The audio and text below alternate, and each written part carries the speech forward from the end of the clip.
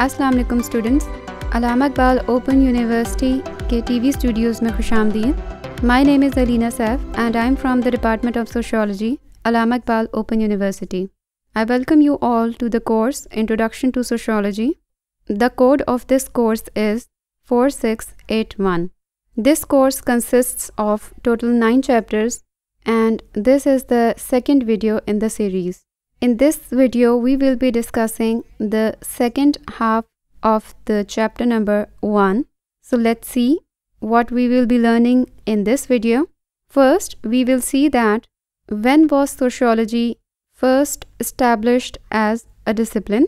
Second, we will discuss some of the contributions made by the classical thinkers.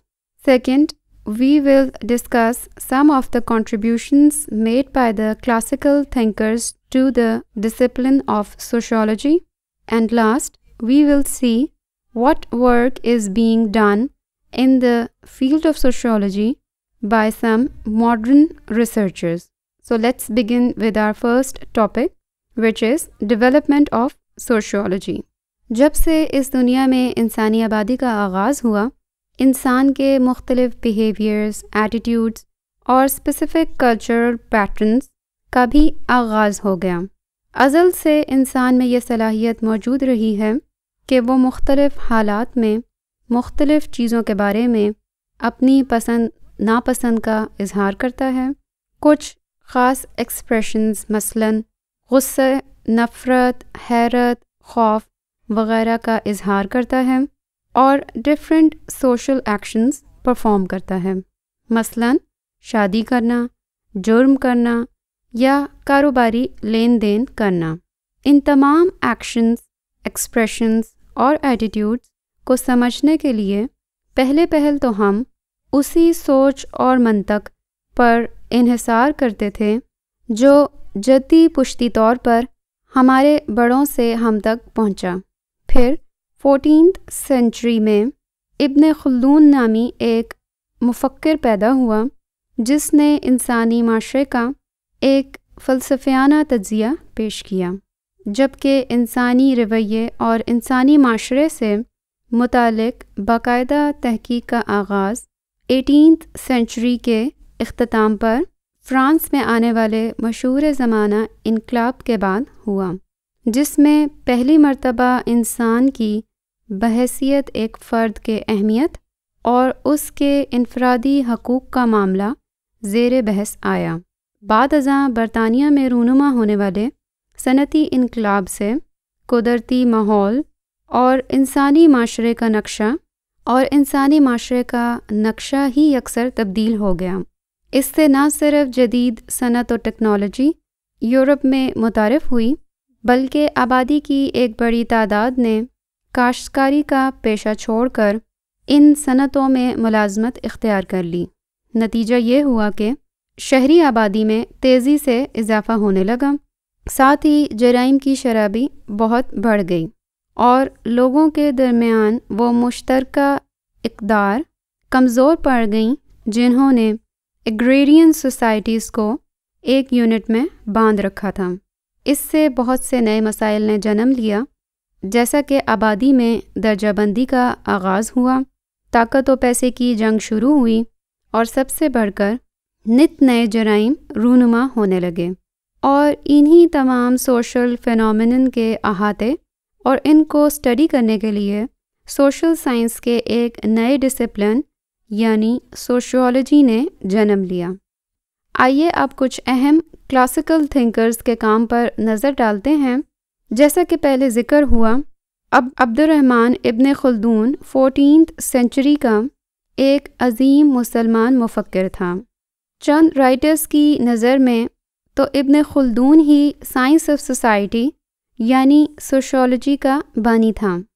اس نے نہ صرف مقامی افراد کی زندگی کا خانہ بدوشوں کی زندگی کے ساتھ موازنہ پیش کیا ہے، بلکہ اس بے بسی اور لاچارگی کا بھی ذکر کیا ہے جو کسی دشمن فوج سے شکست کھانے کے بعد کسی ملک یا شہر کے افراد محسوس کرتے ہیں۔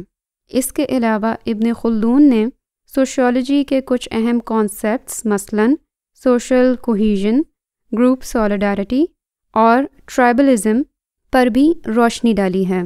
وہ کہتے ہیں کہ ہر ٹرائب یعنی قبیلے میں سوشل کوہیژن کے اسٹرانگ بانڈز موجود ہوتے ہیں، اور ان کا یہی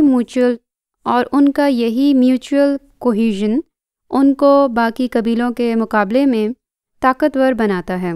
اور جب کوئی معاشرہ یا تہذیب اپنی طاقت اور کامیابی کی بلندی پر پہنچ جاتی ہے تو اس میں کچھ ایسے عوامل رونما ہونے شروع ہو جاتے ہیں جو گریجولی اسے ڈاؤن فال یعنی تنزلی کی طرف لے جاتے ہیں۔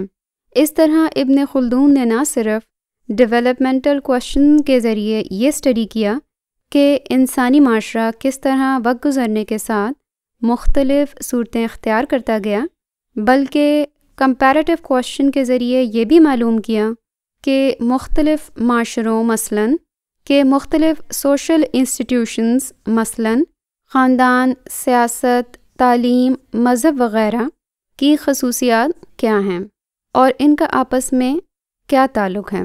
آگسٹ کامٹ ایک فرینچ سوشیولوجسٹ تھا اور اسی نے پہلی مرتبہ سوشیولوجی کا نام تجویز کیا، جس کی وجہ سے اسے فادر آف سوشیولوجی بھی کہا جاتا ہے۔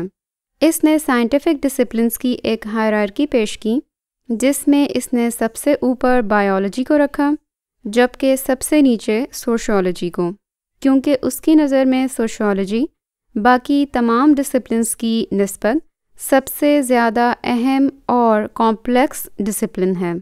تاریخ کی کمپیریٹیو اسٹڈی کے بعد اس نے اپنا سب سے اہم کانسیپٹ یعنی لا آف 3 اسٹیجز پیش کیا۔ اس کی نظر میں ہر سوسائٹی 3 بیسک اسٹیجز یعنی تھیولوجی، میٹافزک اور پازیٹیوزم سے ہو کر جدید شکل اختیار کرتی ہے۔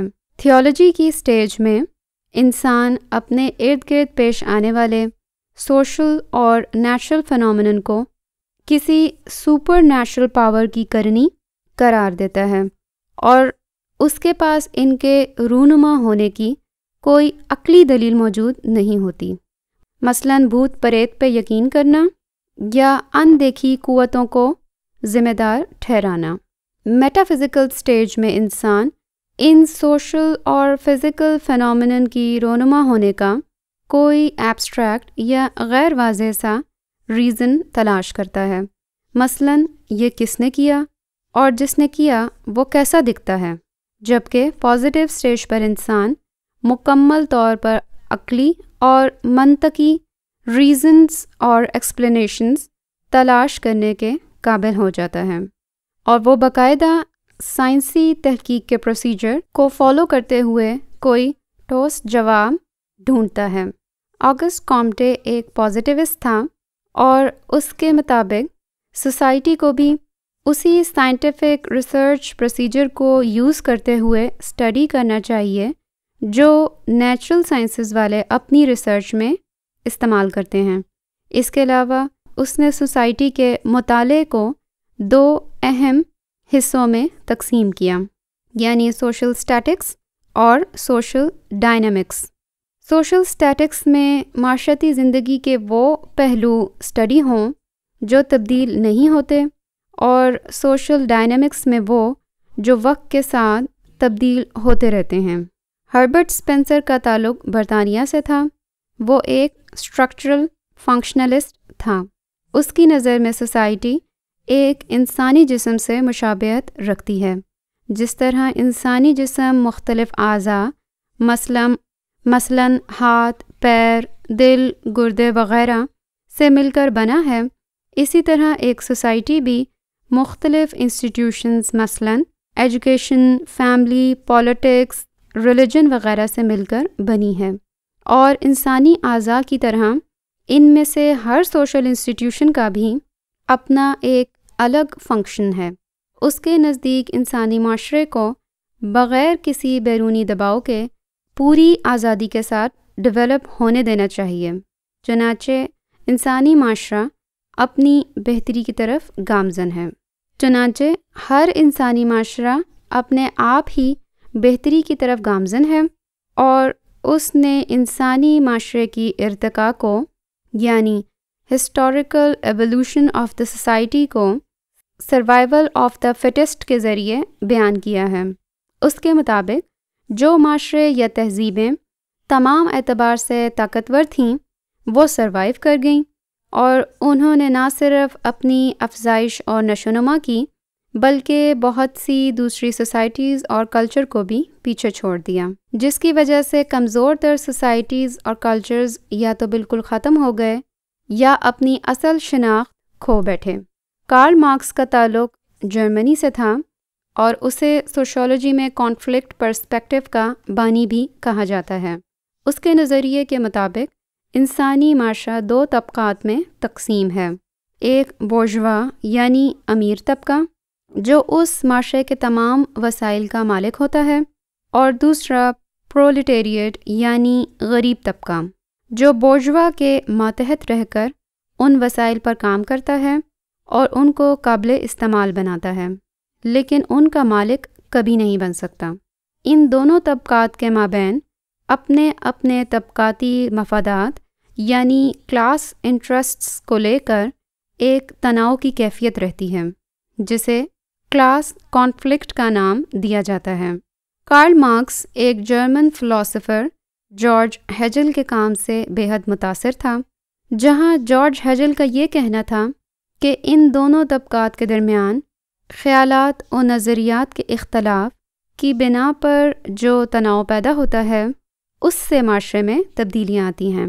وہیں کارل مارکس کا یہ خیال تھا کہ یہ اختلاف خیالات و نظریات کا نہیں بلکہ اس معاشرے میں پائے جانے والے مادی اور پیداواری وسائل کی حاکمیت کے مسئلے پر ہے۔ اس کانسیپٹ کو کارل مارکس ہسٹوریکل مٹیریلزم کا نام دیتا ہے۔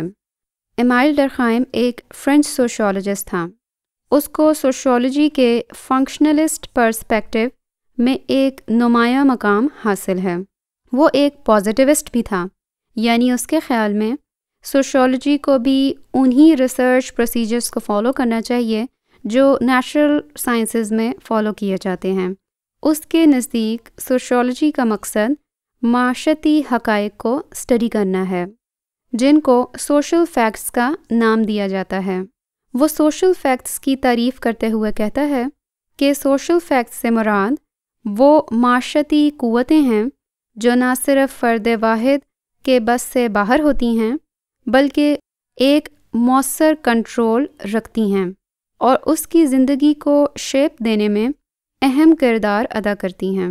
وہ ان سوشل فیکٹس کو دو کیٹیگریز میں ڈیوائڈ کرتا ہے۔ مٹیریل سوشل فیکٹس میں وہ ان حقائق کو شمار کرتا ہے جن کو سمجھنا اور ان کا مشاہدہ کرنا آسان ہے، مثلاً آبادی کا حجم، ذرائع مواصلات، آرکیٹیکچر اور ٹیکنالوجی کی صورتیں اور مخصوص قوانین وغیرہ، جبکہ نان مٹیریل فیکٹس سے اس کی مراد وہ پوشیدہ اور پیچیدہ حقائق ہیں جن کو ڈائریکٹلی آبزرو کرنا ممکن نہیں۔ یہ انسان کے ذہن اور اس کی روزمرہ زندگی کے معمولات میں پوشیدہ ہوتے ہیں، مثلاً نارمز، ویلیوز، کلچرل پیٹرنز وغیرہ۔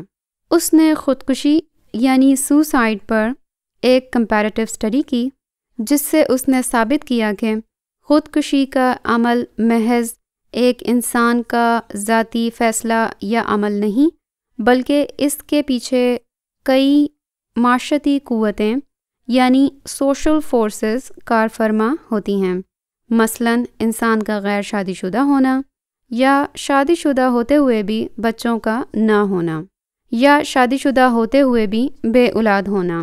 اس طرح اس نے سوسائڈ کو بھی ایک سوشل فیکٹ قرار دیا۔ اس کے علاوہ ڈرخائم کے نزدیک کسی بھی معاشرے میں رونما ہونے والی تبدیلیوں کی ایک بڑی وجہ ڈویژن آف لیبر ہے۔ چنانچہ وہ بیان کرتا ہے کہ پہلے زمانے میں ایک معاشرے میں رہنے والے تمام افراد ایک ہی پیشے سے منسلک ہوتے تھے، ایک ہی ضابطۂ اخلاق اور اقدار کو اہمیت دیتے اور اس کی خلاف ورزی کرنے والے کو سخت سے سخت ترین سزا دی جاتی۔ اس کانسیپٹ کو وہ میکینک سولیڈیرٹی کا نام دیتا ہے۔ موجودہ معاشرے میں رہنے والے افراد کہ نہ ہی ضوابط اور اقدار ایک دوسرے سے مشترک ہیں، نہ ہی وہ ایک پیشے سے تعلق رکھتے ہیں۔ موجودہ معاشرے میں رہنے والے افراد کے نہ ہی اخلاق و ضوابط ایک دوسرے سے مشترک ہیں، نہ ہی وہ ایک پیشے سے تعلق رکھتے ہیں، اور یہی وجہ ہے کہ مختلف پیشوں میں مہارت رکھنے والے افراد اپنی ضروریات کے لیے ایک دوسرے پر ڈپینڈنٹ ہیں، اور ایک دوسرے پر یہی انحصار انہیں ایک یونٹ کی صورت میں جوڑے رکھتا ہے، اور کسی انتہائی جرم کی صورت میں بھی مجرم کے ساتھ بہت سخت رویہ اختیار نہیں کیا جاتا، بلکہ مفاہمت کی راہ نکالنے کی کوشش کی جاتی ہے۔ یہی وجہ ہے کہ اس بڑھتی ہوئی ڈویژن آف لیبر کے باعث سوسائٹی اینومی کا شکار ہے، یعنی معاشرے کے افراد کے پاس کوئی واضح ضابطہ اخلاق یا سینس آف ڈائریکشن نہیں جس کے مطابق وہ اپنی زندگی گزار سکیں۔ میکس ویبر ایک جرمن سوشیولوجسٹ تھا جس کے کام نے نہ صرف فنکشنلسٹ پرسپیکٹو بلکہ کانفلکٹ اور سمبولک انٹریکشنلسٹ پرسپیکٹو، جس کی کنٹریبیوشنز نہ صرف فنکشنلسٹ پرسپیکٹو میں ہیں بلکہ کانفلکٹ اور سمبولک انٹریکشنلسٹ پرسپیکٹو پر بھی اس کے کام کے اثرات ہیں۔ ویبر کے نزدیک سوشیولوجیکل ریسرچ کا مقصد یہ ہے کہ کسی بھی معاشرے کے افراد جو مخصوص ایکشنز پرفارم کرتے ہیں ان کو اسٹڈی کیا جائے، اور ان کو پرفارم کرنے کے پیچھے ان کا کیا مقصد ہوتا ہے، یا یہ ایکشنز پرفارم کرنا ان کے لیے کیا معنی رکھتا ہے، اس کو اسٹڈی کیا جائے۔ چنانچہ جس طریقہ کار کے تحت ان سوشل ایکشنز کو یا ان کے پیچھے چھپے پوشیدہ معنی اور مقاصد کو اسٹڈی کیا جائے، اس کا نام ویبر ورسٹہن تجویز کرتا ہے۔ ویسٹہن کے میتھڈ میں ہم خود کو دوسروں کی جگہ رکھ کر دیکھتے ہیں، وہ سوشل ایکشن پرفارم کر رہے ہیں، ان کا بغور جائزہ لیتے ہیں، اور تبھی ہم ان ایکشنز سے جڑے ان لوگوں کے مقاصد اور معنی کو صحیح طور پر سمجھنے کے قابل ہو پاتے ہیں۔ اس طریقہ کار کو اپناتے ہوئے وہ سوشل ایکشن کو 4 بیسک کیٹیگریز میں ڈیوائڈ کرتا ہے۔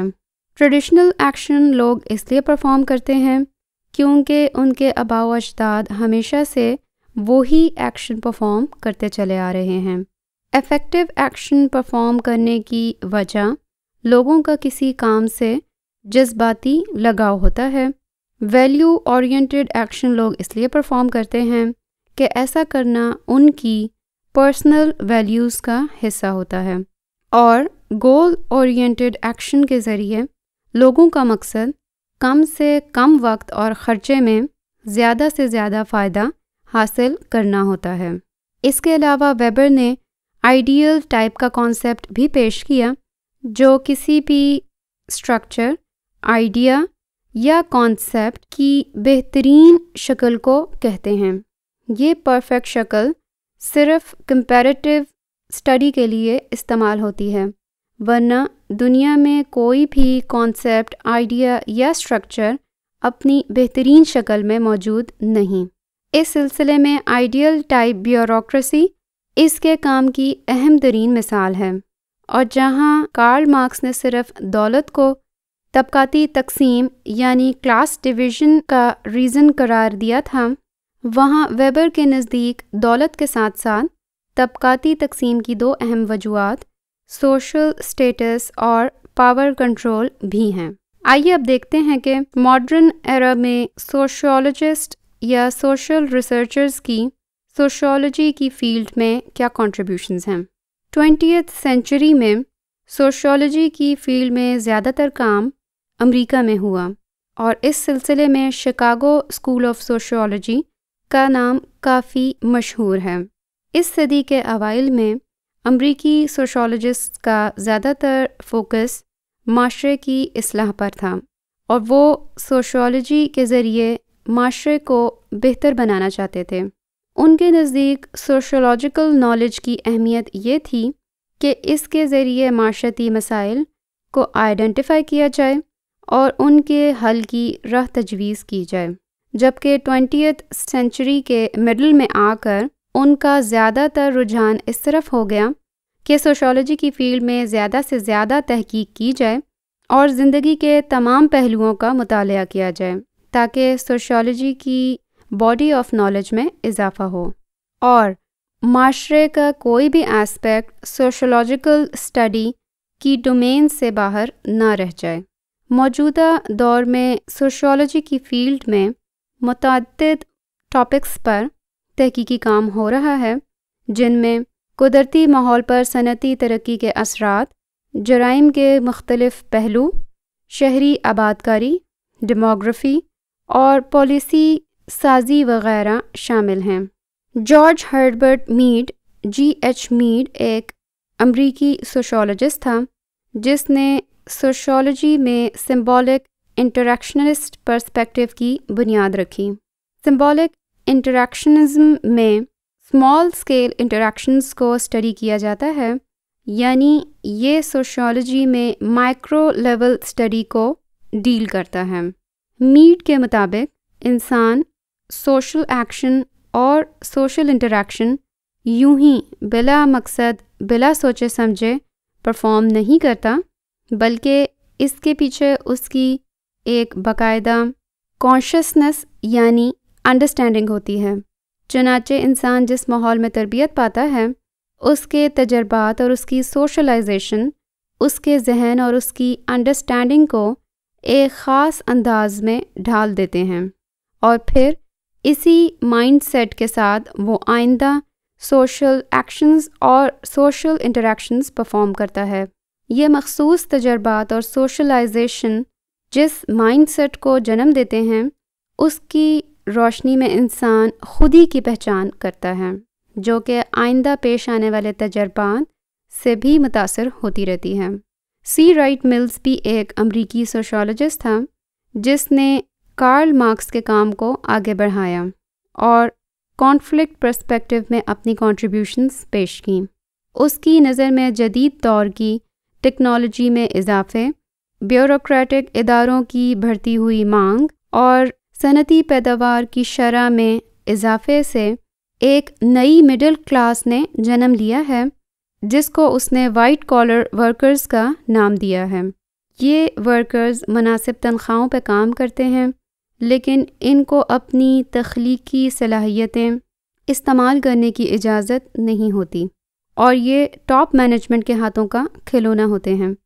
جبکہ کسی بھی سوسائٹی کے تمام اہم فائنینشیل اور بیوروکریٹک ریسورسز جس طبقے کے ہاتھ میں ہوتے ہیں، ان کو ملز پاور ایلیٹس کا نام دیتا ہے۔ پاور ایلیٹ کلاس کی ملک کے 3 بڑے شعبوں یعنی فوج، سیاست اور معاشیات پر مکمل اجارہ داری ہوتی ہے، اور ان تینوں شعبوں سے تعلق رکھنے والے افراد کے مفادات بھی ایک ہوتے ہیں، جن کی خاطر یہ آپس میں بہت گہرے تعلقات میں منسلک ہوتے ہیں۔ اس کے علاوہ سی رائٹ ملز کا ایک اور اہم کانسیپٹ سوشولوجیکل امیجنیشن ہے، جس کو ہم اس چیپٹر کے آغاز میں ہی اسٹڈی کر چکے ہیں۔ ٹالکٹ پارسنز بھی ایک امریکی سوشیولوجسٹ تھا جس کا کام اسٹرکچرل فنکشنلسٹ میں ایک اہم مقام رکھتا ہے، پرسپیکٹو میں بہت اہمیت کا حامل ہے۔ اس کے نزدیک کوئی بھی سوشل سسٹم اپنے ممبر افراد کے لیے 4 اہم فنکشنز پرفارم کرتا ہے۔ ایڈپٹیشن کے ذریعے لوگوں کو سسٹم کے سوشل، اکنامک، انوائرمنٹل ریکوائرمنٹ سے متعارف کروانا اور ان میں رہ کر گزارا کرنا سکھانا ہے۔ گول اٹینمنٹ کے ذریعے سسٹم اپنے ممبر افراد کے لیے کچھ اجتماعی مقاصد یعنی کلیکٹیو گولز ڈیفائن کر دیتا ہے اور ان کو حاصل کرنے پر اکساتا ہے۔ لیٹنسی کا مقصد لوگوں کو وہ کامن کلچرز اور شیئرڈ بیلیفز دینا ہے جس کے تحت وہ اس سسٹم میں رہ کر اپنی زندگی کو آگے بڑھائیں۔ انٹیگریشن کا فنکشن لوگوں کو آپس میں ایک مشترکہ ضابطۂ اخلاق میں باندھنا ہے، اور باقی تینوں فنکشنز میں کوآرڈینیشن اور ہم آہنگی پیدا کرنا ہے۔ اس کے علاوہ پارسنز نے سوشل سٹیٹس اور سوشل رول کے کانسیپٹ بھی پیش کیے، جس کی تفصیل ہم چیپٹر نمبر 4 یعنی سوشل انٹریکشنز کے چیپٹر میں ڈسکس کریں گے۔ رابرٹ کے مرٹن یہ ٹالکٹ پارسنز کا ہی شاگرد تھا جس نے فنکشنلسٹ پرسپیکٹو میں اپنے کام کے ذریعے اضافہ کیا۔ اس کے نزدیک ضروری نہیں کہ سوسائٹی کے تمام کمپوننٹس اس کی بقا کے لیے کوئی نہ کوئی فنکشن پرفارم کرتے ہوں، بلکہ کچھ کمپوننٹس تو سرے سے کوئی فنکشن پرفارم ہی نہیں کرتے۔ مثلاً بہت سی پرانی رسمیں جن کے نہ ہونے یا ہونے سے اب کوئی فرق نہیں پڑتا، اور اس کے نزدیک کچھ کمپوننٹس تو الٹا ڈس فنکشن ہی کریٹ کرتے ہیں، مثلاً جنسی اور نسلی تعصب اور سلیوری یعنی انسانوں کی غلامی وغیرہ کا طریقہ کار۔ اس کے علاوہ رابرٹ کے مرٹن نے سوشل اسٹرین کی تھیوری بھی پیش کی، جس کے مطابق ہر معاشرہ اپنے افراد کے لیے کچھ ایسے مقاصد مخصوص کر دیتا ہے جن کو حاصل کرنا پسندیدہ ہوتا ہے، اور پھر ان کو حاصل کرنے کے لیے کچھ مخصوص ذرائع کی بھی نشاندہی کر دی جاتی ہے۔ جب تک ان مقاصد اور ذرائع کے درمیان توازن قائم رہتا ہے تو انسان اپنی زندگی پرسکون طریقے سے گزارتا ہے، اور جب ان کے درمیان توازن بگڑتا ہے تو انسان کو سوشل اسٹرین کا سامنا کرنا پڑتا ہے، جس کی وجہ سے کبھی وہ بغاوت پر آمادہ ہو جاتا ہے اور کبھی تھک کر ہار مان لیتا ہے، اور کبھی اس سوشل اسٹرین کے حل کے لیے نت نئے طریقے اختیار کرتا ہے۔ تو اسٹوڈنٹس، یہ تو تھا ہمارا چیپٹر نمبر 1 کا سیکنڈ ہاف۔ امید ہے کہ آپ اسکرین پر نظر آنے والی ریفرنس بکس اور مٹیریل کا مطالعہ ضرور کریں گے۔ اب آپ سے ملاقات ہوگی اپنے اگلے ویڈیو میں۔ تب تک کے لیے علینا سیف کو علامہ اقبال اوپن یونیورسٹی کے ٹی وی اسٹوڈیو سے دیجیے اجازت۔ اللہ حافظ۔